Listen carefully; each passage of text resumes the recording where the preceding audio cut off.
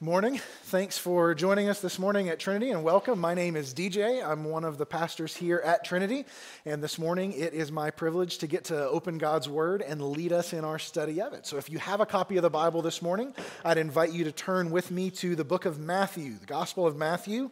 We're going to be in chapter 12 this morning, looking at verses 43 through 50. If you don't have a copy of the Bible, there should be one on one of the seat racks in the row in front of you. We'll have the text up on screen, and then we've got a listening guide as well that has the text printed in it. So if you didn't get a listening guide on your way in and you would like one, it's a little piece of paper. It has the text printed. It's got some space to take notes and help you follow along. If you didn't get one on the way in and you like one, just slip your hand up and someone will come down from the back and make sure that you get one and can help you follow along in our study of Matthew's Gospel. Here at Trinity, we love the Bible. We believe the Bible is how God speaks to us. It's how He tells us who He is. It's how He tells us who we really are. And it's how we learn how we should relate to Him. And so we want to study it systematically, week by week, open it up and learn what it has to say to us. And most often, our practice is to open a book of the Bible and just walk through it paragraph by paragraph, verse by verse, and understand what it means in its original context to the people who would have originally heard it. We unpack that, and then we apply it to our lives today. And right now, that has us going on a journey through Matthew's Gospel. It is a story of the life and death and resurrection of Jesus Christ. And so we're right smack dab in the middle of it this morning as we continue closing chapter 12 today, looking at verses 43 and 50. So as you find your place there in Matthew's Gospel, we're going to be talking this morning, and to set the table, I want to talk a little bit about home redecoration and home renovation. So if you turn on the TV these days, shows that are about renovation and redecoration of the home are massively popular, right? You've got a whole network in HGTV that is pretty much all about this stuff, any flavor of redecoration and renovation you can possibly imagine. And there's a couple different spins on this kind of show, a couple different spins on the concept, and some of them are really involved and some are a little bit less involved. So on the one hand, you have shows that aim for more of a simple redecoration. And when I think about this, I think of really the first show of this type that I remember kind of breaking these things into popularity was a show from about 15, 20 years ago called Trading Spaces. Anybody remember Trading Spaces? I know you do. So Trading Spaces was a show where you would have two sets of neighbors and they would essentially swap homes for a couple of days. They had an interior designer and a carpenter and a pretty modest budget. I think it was $1,000 was the budget. $5,000? $500, so even less. So they had a really modest budget. It's great my wife is here to help me with these things today. And they would each redecorate a room in their friend's home. And then it would be a surprise 2 days later when the friends come back and they see that in just 2 days on a pretty modest budget, what they had accomplished in the new room that they had given. And the results were often really impressive. But given the fact they only had 2 days and given the fact that they only had $500, we're talking more redecoration, not renovation. Like, it was always the same house that they came back to, just overhauled and represented. Now, contrast that with a lot of the shows that are popular today on HGTV that blow that concept right out of the water. I think of like something like Property Brothers. And if you watch Property Brothers, one of the two brothers that hosts the show is a contractor. So he is adept at knocking down walls, at ripping out carpet and flooring and installing new light fixtures and all this stuff. And so they've got a substantial renovation budget. And usually the work on the show takes place over weeks, maybe even months. And so the property that they pick out at the beginning of the show and what it looks like at the end of the show are often completely different. I mean, they have gutted the place and presented something that looks fantastic and new and is altogether different. So that spectrum of redecoration versus renovation is going to be helpful to us this morning as we think about the idea of life change.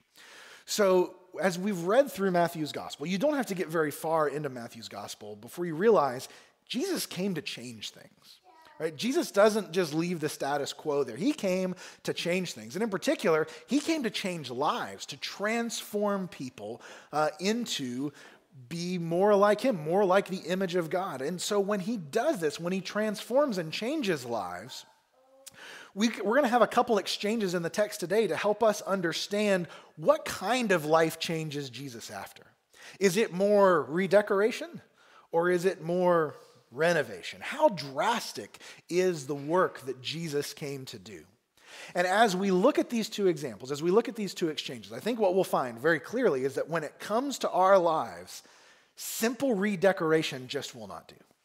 Jesus came in order to renovate us. Jesus came in order to take us down to the studs and completely rebuild us from the ground up. So let's look at Matthew 12, 43 through 50, and we'll see how this idea of renovation will take place and what it would look like in our lives today. So starting in verse 43, it says, "When the unclean spirit has gone out of a person, it passes through waterless places seeking rest, but it finds none. Then it says, 'I will return to my house from which I came.' And when it comes, it finds the house empty, swept, and put in order. Then it goes and brings with it 7 other spirits more evil than itself, and they enter and dwell there. And the last state of that person is worse than the first. So also will it be with this evil generation."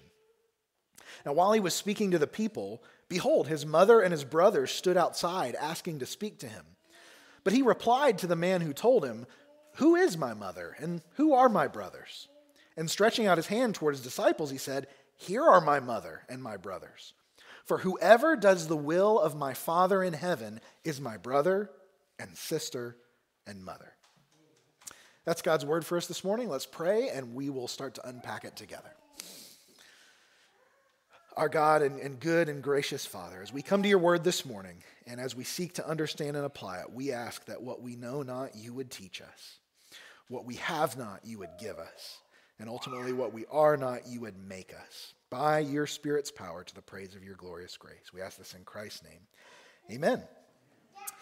All right, so we are jumping into Matthew's gospel. Let's start out by considering the context of where we're at. Where did we leave off next week, and how does that inform where we pick up this week? So last week, we saw Jesus sharply rebuke the skepticism of the Pharisees and the religious leaders. And this was not just a basic healthy skepticism. This was a skepticism that had grown to ridiculous proportions, where they're demanding he perform a sign to validate who he is, all while they're ignoring all the signs that he's performed along the way. They're shutting their eyes. They're doing the ostrich thing, sticking their head in the ground. And Jesus said, this is not how this is going to go. So he's continuing to clash with these Pharisees, with these religious leaders, the spiritual giants of his day. And he tells them that on the day of judgment, their spiritual pedigree is going to mean nothing. And Gentile outsiders, the people that these religious leaders would look at as the others, the outsiders, the people who aren't important, those people are going to be standing on God's side, looking down on them in judgment at their lack of faith and their failure to respond to Jesus as he comes into the world.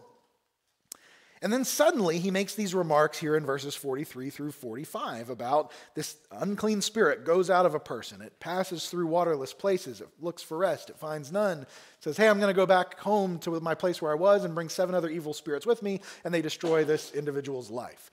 And if you're like me, you pass from what we read last week, and you pick up verse 43, and you might find yourself thinking, huh?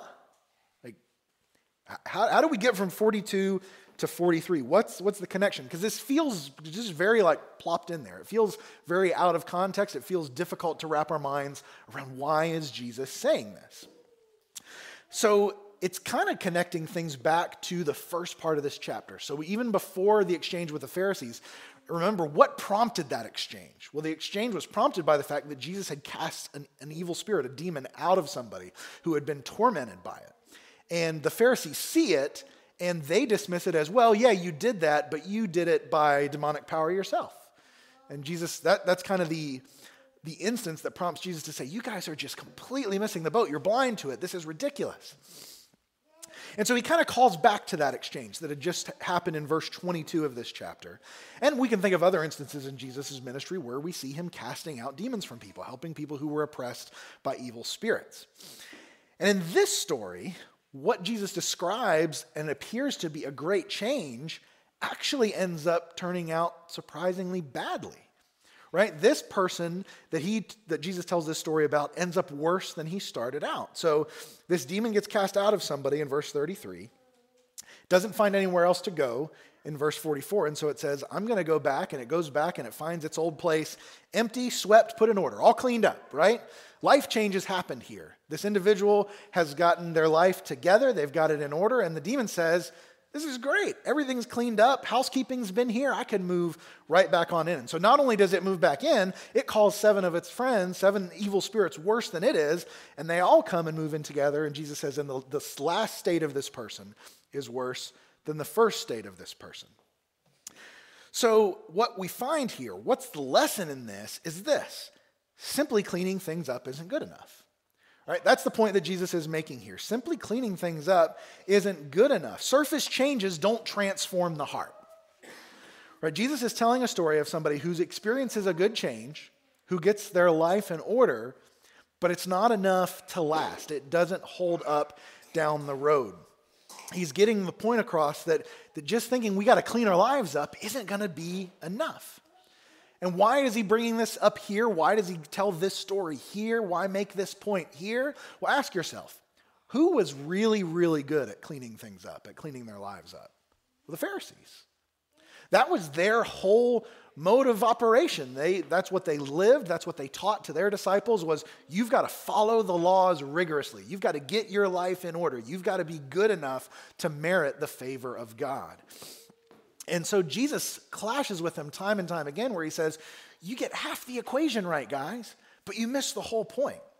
It's not enough to just clean your life up, to follow the rules, to follow the laws, and think you can work your way up to God. You need to have your heart transformed. You need to have your life transformed. You need to know the heart of God and why you follow these rules, why you follow these laws. In Matthew 23, so jumping ahead several chapters, Jesus is going to basically go on a tirade that we call the woes, and he's going to tell the Pharisees in very explicit terms exactly what their problem is. And here's what he says in Matthew 23, verses 25 through 28. He says, "Woe to you, scribes and Pharisees, hypocrites! For you clean the outside of the cup and the plate, but inside they are full of greed and self-indulgence. You blind Pharisee, first clean the inside of the cup and the plate, then the outside also can be clean. Woe to you, scribes and Pharisees, hypocrites, for you're like whitewashed tombs, which outwardly appear beautiful, but within are full of dead people's bones and pall uncleanness. So you also outwardly appear righteous to others, but within you're full of hypocrisy and lawlessness." That's why Jesus tells this story right here, right now, to this audience. Right? So he says at the end of verse 45, "So also will it be with this evil generation." He's addressing the Pharisees, the religious leaders, and their followers, their disciples. And he's saying, this process of cleaning up the outside, you like to wash the outside of the cup, you like to paint the outside of the tomb, it doesn't cut it. Because ultimately, you're left with a house that's put in order for a time. But just simple redecoration of the furniture is not going to last. It's not going to accomplish the change and the transformation that you're looking for, that you're trying to achieve. These religious leaders and their disciples are going to great lengths to get everything all cleaned up about their lives, right? They're following every last detail of the law, and then they're making up new details to follow that God didn't even mention. And all they end up accomplishing, if I'm going to paraphrase Jesus here, all they're ending up accomplishing is being the best upper-class demon neighborhood on Realtor.com, right? They're a really great place for an evil spirit to move in because they've got all the externals cleaned up, but their heart is still cold and dead. They haven't embraced the God who gives these laws, who gives these rules and regulation. So the principle underlying the passage is this: just getting rid of sin and wrongdoing is not enough to transform one's life. Evicting the old tenant of your heart isn't good enough unless somebody new moves into the house. Somebody new takes over. Think about it this way. I want you to imagine for a moment that you have to move to a new city for your job. You get a new opportunity, and you're going to be moving a couple states away, and so you put your house on the market, right? You try to sell your house, but unfortunately, the market's not great. Your house doesn't sell after the first couple of months, and it's time to move. Well, your company's got a great relocation package, so they are able to pay for your move, and you're able to just go ahead and move without waiting on your house to sell. So you go to the new city. All the while, your house still sits on the market back home, and you go to this new city, and honestly, after the first year, you don't really like it there. The job's not quite what you thought it would be. The city is just too different than what you're used to, and you decide, I don't really like it here. And you get an opportunity after a year to go back home, to move back to your old city, and you say, I'm going to take it. I'm going to go back. And your house is never sold. So that makes things really easy, right? Because you can just move right back into your old house because there's nobody there. It's still your house. And it makes things very simple to complete that move. Now, let's say that your house had sold, that after about 6 months in the new city, you do sell your house. It's great. You move on, but then you decide you're going to move back home. Can you move back into your old house? No, it's a little complicated now. Why? Because somebody else lives there. Now that somebody else lives there, you can't just move right back on in. And so, as you look at this, as we draw near to God, as we want to become more like God, as we want to change our lives, drawing near to God involves the owner of the house of our hearts moving out, right? That the person who's in charge of the way that I live and think and act is gone. And the Bible says that owner of our hearts is the devil. It's Satan. And that's a little bit shocking to us because we might think, well, I'm not like worshiping Satan. I'm not a follower of the devil. I'm not a particularly evil person, right?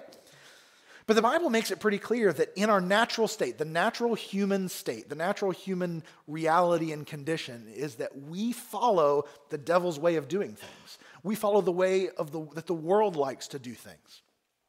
Ephesians 2, verses 1 through 3 says this. It says, and you were dead in the trespasses and sins in which you once walked, following the course of this world, following the prince of the power of the air, the spirit that is now at work in the sons of disobedience, among whom we all once lived in the passions of our flesh, carrying out the desires of the body and the mind, and were by nature children of wrath, like the rest of mankind. Paul's talking to these Christians at Ephesus, and he says, all of us were once like this. We followed the way of the world. We followed the way of the world, which ultimately is the devil's way of doing things, a way that says you follow self. You do what you want to do, and don't worry about who else it hurts, who else's way you get in the way of. You do what you want. That's who we are. And so if we're going to be transformed, sometimes we think, okay, if I just run out the old owner of the house and clean things up, I'm going to be fine. I'm in good shape. That's what religion is after all, right? It's getting rid of the bad things that I do. It's trying harder to be a good person, to be like God wants me to be like Jesus wants me to be. That's what religion is. That's what Christianity is, isn't it? Right? That's the lie that we embrace, that it's just about cleaning up my life. But Jesus tells us that even if we run the old master of the house out, he'll eventually come back. He'll eventually move back in, and he'll eventually move back in stronger unless a new master takes up residence in the heart. Unless somebody else moves in and takes over, you've still got a vacancy there, and that vacancy will eventually be filled. So these Pharisees and religious leaders, they were trying to run the old tenant out by rigorously following the law, but they had no new tenant. They had no relationship with God, right? They thought they did. They would say, we're being very religious. We know the Bible. We know all these things.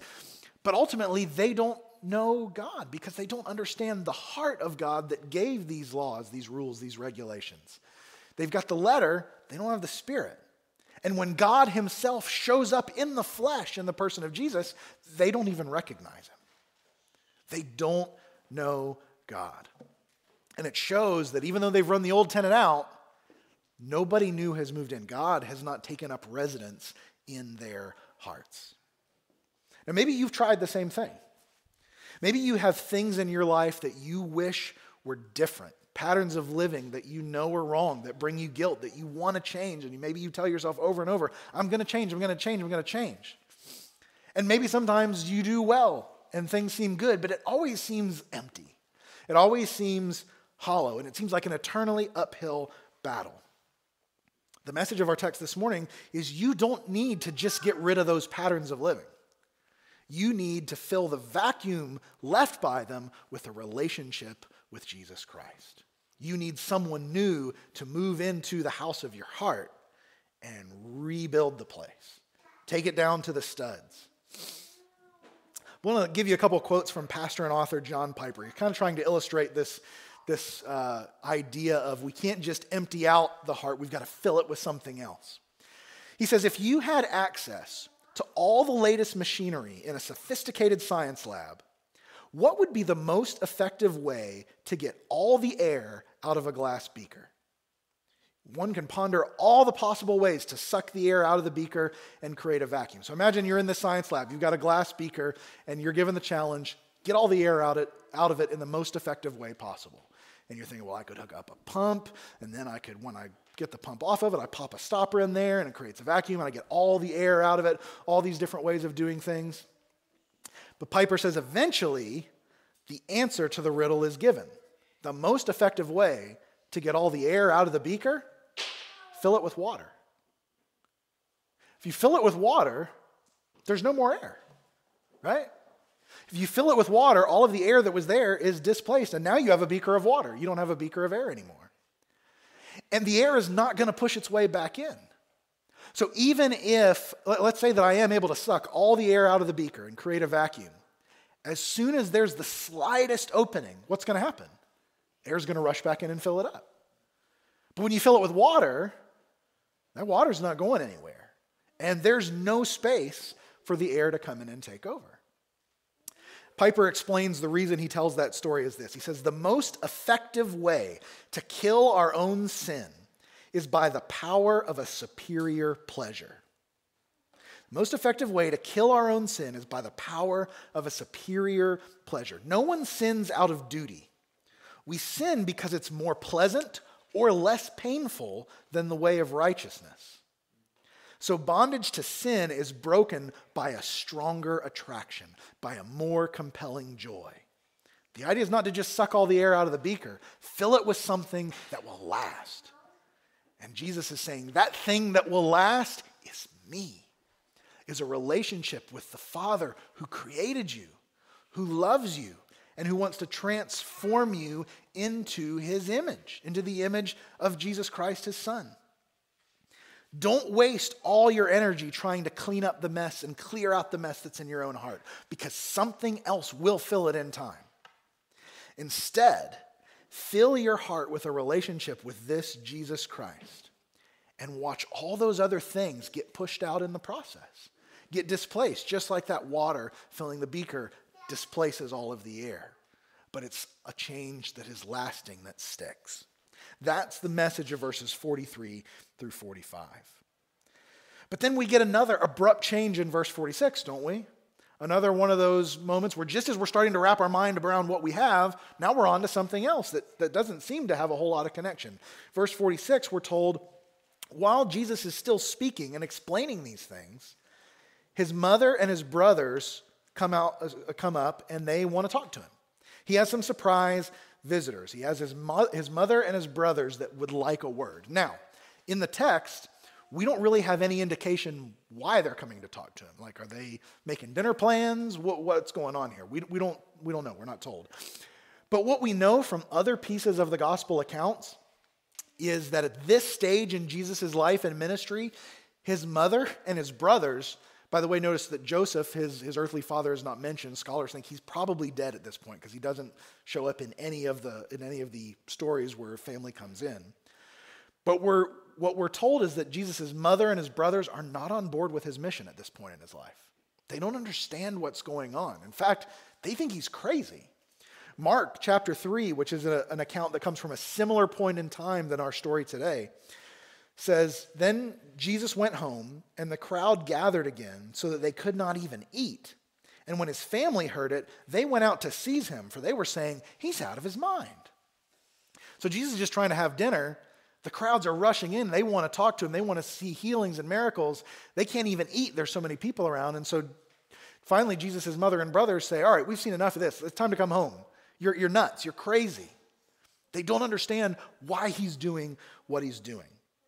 So it's likely when they show up here in verse 46, they're probably coming to try to talk sense into him again, to help him to understand, hey, quit clashing with these Pharisees. You're going to get yourself killed. You're going to get yourself in trouble. They're not on board with his mission. And so they show up, verse 46, and they ask to speak to him. Now, before we go any further, we got to do one little bit of housekeeping here, because if you're observing keenly, you might notice something strange here if you're reading from the English Standard Version, which is the version that I'm using, the version that is in your listening guide as well. And that is this. You probably have a question. Where's verse 47? So verse 46, while he was still speaking to the people, behold, his mother and his brother stood outside asking to speak to him. And then it goes to verse 48. Where's verse 47? Now I'm going to give you the Cliff Notes answer, the short version of the answer, because ultimately it doesn't really impact our understanding of the text that we have today. But it's worth at least pointing out what happened to verse 47. So verse 47, if you have another version of the Bible that does have verse 47 in there, it basically is just a connecting verse. It says, someone came and told Jesus that his mother and brothers want to talk to him.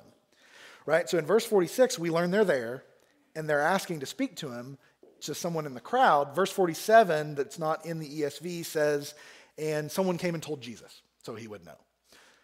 But if we look at the earliest copies of Matthew's gospel that we have, verse 47 is not there. That line about someone coming to tell Jesus isn't in the text. And so what scholars who have translated and assembled the Bible have come to figure out is if the earliest copies we have don't have that verse in it, then it's likely Matthew didn't write that verse and someone added it in as an editorial comment later on to explain how Jesus found out about his mother and brothers there. But the ESV translators, because from what we can tell, it's not something Matthew originally wrote, they left it out. And you have a note probably in your Bible, if you have an ESV, that explains it's not in the earliest manuscripts, so we didn't include it in here. And that's why you go from verse 46 to 48. Now, if that idea is something that's really troubling to you or you've got questions about it, when you want to talk deeper about, how do we get from manuscripts and text to our version of the Bible today, come talk to me after the service. Come talk to Pastor Dave. We'd love to have a conversation and explain more about why the Bible is reliable and how we go about receiving the copy that we have. But for our purposes today, just know that whether verse 47 is there or whether it's not, it doesn't change anything about how we understand the text. It doesn't change the meaning. It doesn't change our grasp of what's going on. So that's why at this one bizarre spot in the Bible, you go from 46 to 48. There you go. Now, back to the question at hand. So how does Jesus respond to his family intervention, right? How does Jesus respond when mom and his brothers show up? Well, in verse 48, what he essentially says is, what do you mean my mother and brothers want to talk to me? My mother and brothers are right here, right? He responds in a way that's surprising. He replied to the man who told him, who is my mother and who are my brothers? And stretching out his hand toward the disciples, he says, here are my mother and my brothers. Essentially what's going on is he says the people who have come to him in faith, right? What he's going to call the people who do the will of his Father in heaven. The people who come to him in faith are more closely tied to him than his earthly blood relatives. What's essentially going on is his biological mother and brothers are trying to pull rank, right? Jesus is surrounded by a crowd of people. They come up and they say, excuse me, we need to talk to him, with the assumption that because they're his relatives, they get a spot in the front of the line. And what Jesus is saying is they don't have any rank to pull. They're not any closer, more special, more important than any of the people who have come and who are following me. Now, like many other things Jesus said and did, this would have been shocking in his cultural context, right? Family ties were everything in the ancient Near Eastern culture. And so to say that these people who are following me are of more value and importance than even my own blood relatives, people would have thought, that's crazy talk. What exactly are you saying here, Jesus? But Jesus consistently says this. Jesus in his teaching consistently says that what I'm building, this kingdom that I'm building, is something that is more intimate and more close and more special than even your closest earthly relationships. Matthew 10, verse 36 through 39, going back just a couple chapters. Remember, Jesus was warning his disciples. He said, a person's enemies will be those of his own household. And whoever loves father and mother more than me is not worthy of me. And whoever loves son or daughter more than me is not worthy of me. And whoever does not take his cross and follow me is not worthy of me. Whoever finds his life will lose it. And whoever loses his life for my sake will find it. This radical redefinition of what it's going to look like to follow Jesus. He says, some of you are going to be opposed by members of your own family. And if you choose them over me, you're not worthy of me. What kind of person says this? No mere human teacher, but someone who is God in the flesh.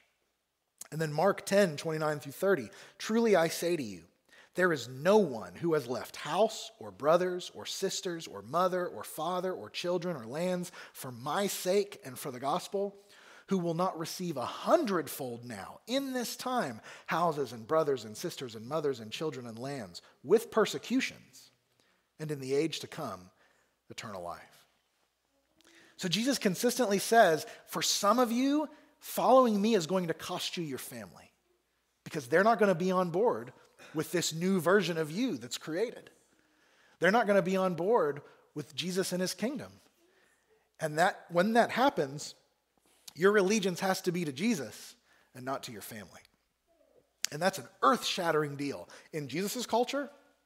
That's an earth-shattering deal in our culture, where Jesus says, the transformation that I'm looking to bring into your life is so massive that it's deeper than even the closest family ties. That's what he's saying to them. Now, he's not saying family means nothing at all, right? He's not saying, forget those losers and you just come follow me. Because we see elsewhere in the Bible calls to serve your family, to love your family, how to be a godly husband, how to be a godly wife, how to be a godly parent, how to be a godly kid. And we even see a warning in 1 Timothy 5:8 where Jesus is talking about providing for one's relatives, particularly elderly relatives. He says, if anyone does not provide for his relatives, and especially for members of his own household, he's denied the faith and is worse than an unbeliever. So Jesus isn't saying here, just forget your family, they don't matter anymore. But what he is saying is, when you come to a point, and some of you might have to, where you have to choose between following your family and following Jesus, you choose Jesus. That's the ultimate allegiance. He is claiming a place of ultimate importance. And in some cases, that's going to drive your family further away. In some cases, it might be the very thing that gets your family's attention and draws them to Christ. Because in Acts 1:14, we're told, and this is after Jesus' death, his resurrection, and his ascension into heaven, we're told all of these, all the disciples with one accord were devoting themselves to prayer together with the women and Mary, the mother of Jesus, and his brothers. Jesus' mother and his brothers end up understanding. They end up joining the crowds. They end up joining the church. They end up joining Jesus' people. But they didn't get it in the early days, and Jesus didn't bow to their wishes. He stayed on his mission. Now consider the contrast between the two texts we've just looked at. The Pharisees were pursuing a superficial righteousness that cleans things up without really transforming a person on the inside. And Jesus is saying you're setting yourself up for failure. Jesus says here in these latter verses that the change he's come to bring will so fundamentally transform us that it even pulls rank over the most deeply held relationships we can imagine. When you take these two texts in tandem, they begin to drive home the point. When Jesus renovates a life, there is nothing superficial about it. This is no mere redecoration. It's no low budget, let's see if we can rearrange the furniture and make things a little more pleasant. Everything changes when Jesus gets a hold of someone. Everything changes. Your allegiance, your affections, your life, the things that you do, they change too. The Pharisees had it partly right. They had the rules, they had the life change. There are things in your life that are going to be different that you're not going to do anymore. But they have to be accompanied by a heart that's been transformed, that grasps who God is, the wonder of his love for us, and allows that God, that Savior, to transform us and make us look more like him. Everything is made new. The type of life change that Jesus came to bring is a life change that takes us down to the studs and completely rebuilds us. You're still you. You still have your personality. God will use your personality in a way that he won't use me because we're different people and we retain those differences and those unique traits. But Jesus is going to rebuild everything about you. He's going to transform and change you so that you look less like you and more like him. So what do we do with this text? Well, let me ask a couple questions. If your life and your faith is a house on an HGTV show, what kind of show is it?